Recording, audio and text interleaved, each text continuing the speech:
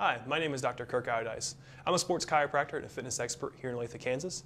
And today we're going to go over a back and a core exercise called the lat pull down with a fly out. So for this exercise, we'll need an exercise ball, and we'll need either a wall-mounted band system or a pulley system.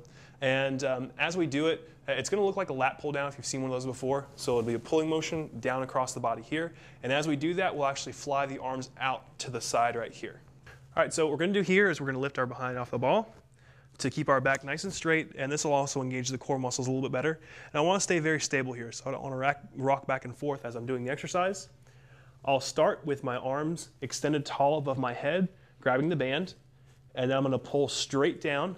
Once I get near my waist, I'm going to fly out to the side, keeping my arms fairly straight, all the way back up to the top and together.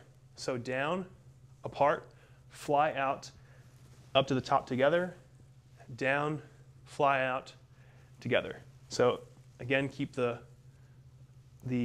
behind off the ball to engage that core. One more time, down and here.